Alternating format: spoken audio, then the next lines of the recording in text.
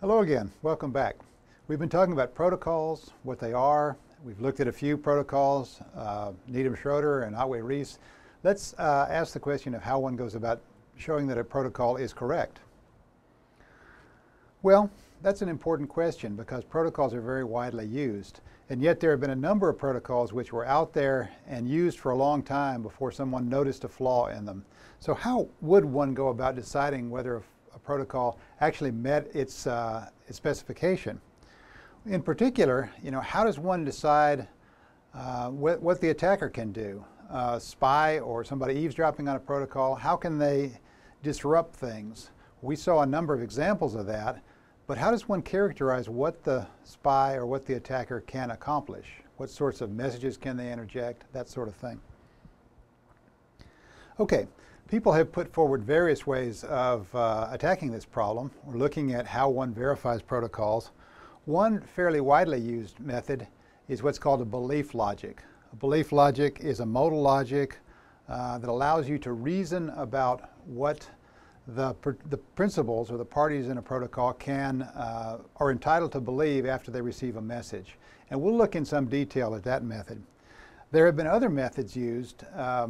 For example, state exploration, or model checking as it's also called, is you somehow model the protocol and the state transitions that occur within it, and then you make an argument that certain bad things can't happen because bad states are unreachable. And that's an automated process used fairly widely. And then finally, people have used general purpose theorem provers and logics to reason about protocols, basically by doing an induction over the traces of the protocol. And that's also a fairly widely used and successful methodology. But all we're going to look at is belief logics. So what is a belief logic? Well, it's a modal logic of belief. What's a modal logic?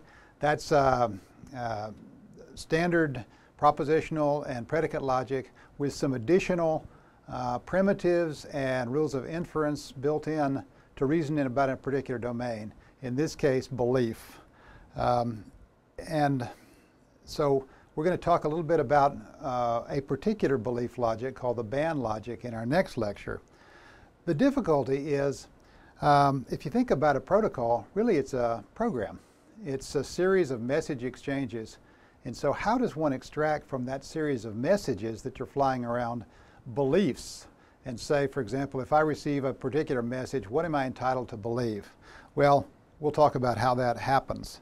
In addition, you have to specify a certain number of initial beliefs that describe sort of the background of running the protocol.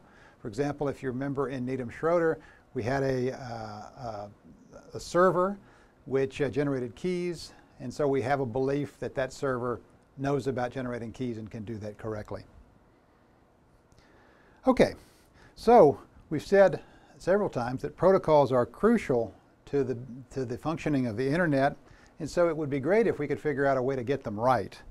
But reasoning about protocols is difficult, and it requires formalizing somehow the behavior and the set of assumptions that we're going to be making, and also what people are entitled to believe from those things. And one way to do that is by a belief logic, and that's what we'll investigate next. Thanks.